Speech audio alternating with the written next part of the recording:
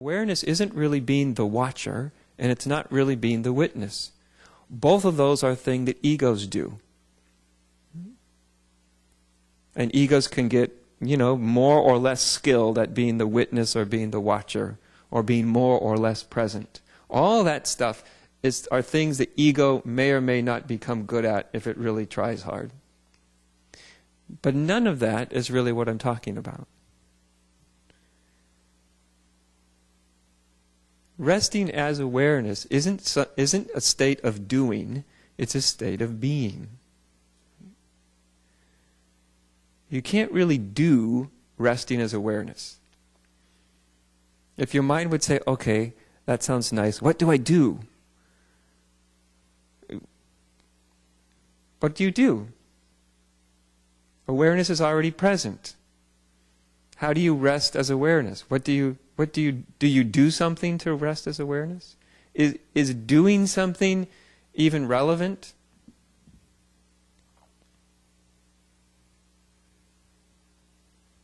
You see, resting in awareness is a state of being, not a state of doing.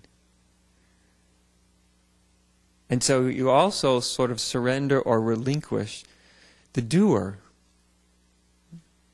That thing inside of you that's made up in your mind that's always trying to get something right, understand it, do it correctly, wants to know, how do I do this, how do I do that, how do I perfect this, that's the doer. Right? And the doer is always asking questions, mostly questions like, how do I do that? Right? Well, the way you do resting as awareness is you relinquish the doer. Pat it on the head. Let it know that it's what can you say? It's irrelevant.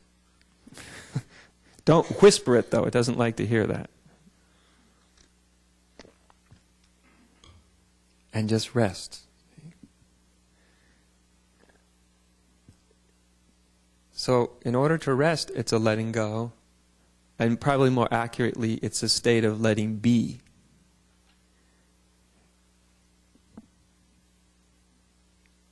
Because awareness, consciousness is letting be everything about right now.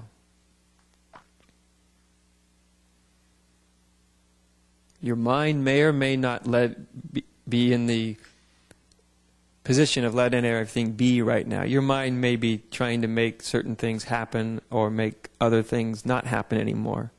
So your mind may not be letting everything be. In fact, most people's minds does not let very much be for very long.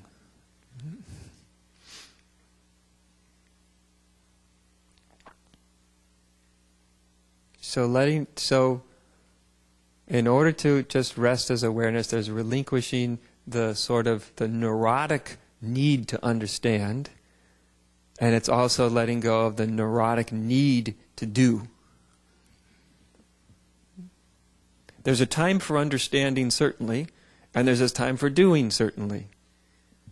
But in terms of what I'm speaking of, those are the first two things that just need to be relinquished. Right? Doing and the need to understand, the desire to understand. And then there can be a resting.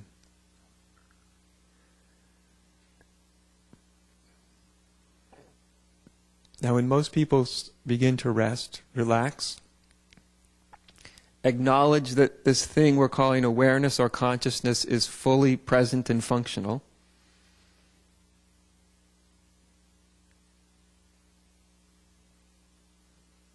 for most people it becomes difficult to rest for more than a few moments because their mind keeps trying to entice them. Like a seductor or a seductress. Like, no, see, if you really just understood this one last thing, you see, then you would rest so much easier. You really would, I promise. Just think about this one thing. Have you noticed that? Just think about this one thing. Solve this one thought, and then it'll be so much easier to rest as awareness.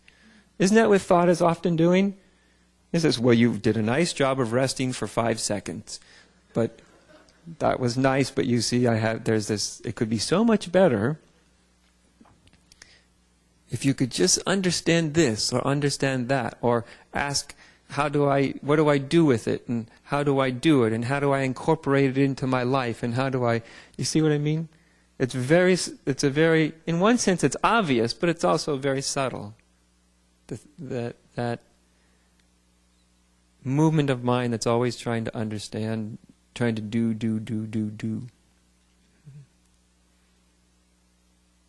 But you don't do awareness. That's why the first word I use is rest. Rest as awareness. Because see, resting as awareness immediately gets your involvement out of the egoic mind state.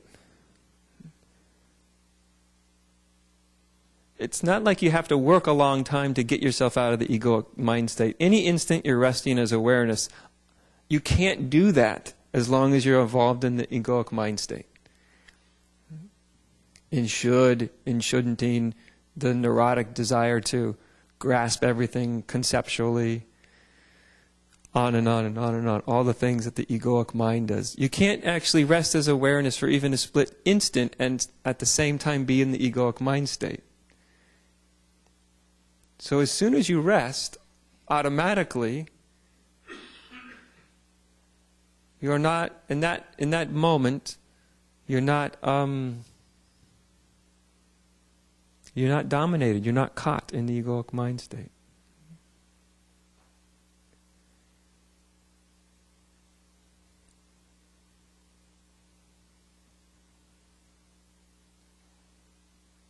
Now, as I often tell people, if you did this one simple thing with any consistency,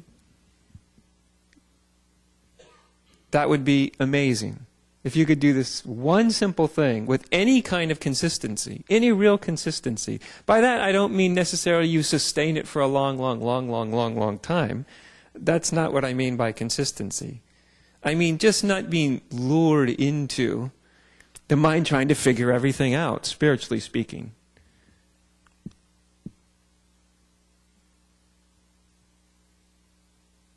Because the hardest thing to do is to stay with one simple thing with any kind of consistency. It's easy to stay with something very complex.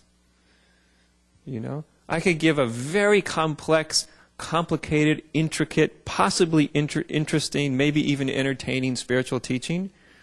And you could stay with that with such consistency. You could think about it for days or weeks, or you may even be able to think about it for months, and you might be, if you were captured by it, you could be very consistent about it, But to give anybody something extraordinarily simple, here's the teaching.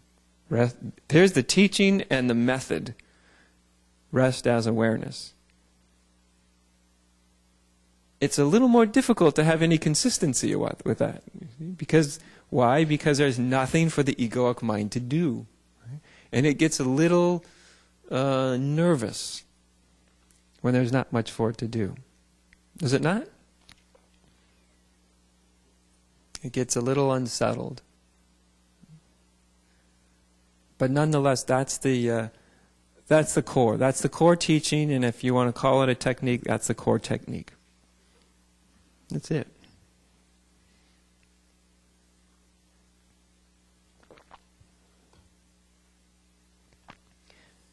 Now, if resting as awareness actually happens,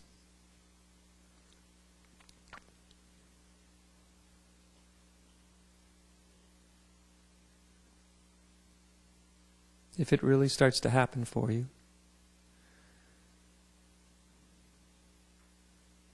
then it's at some point it will dawn on you that you and awareness are not two different things. That you aren't actually somebody who's resting as awareness. That was actually kind of a notion, an idea of you.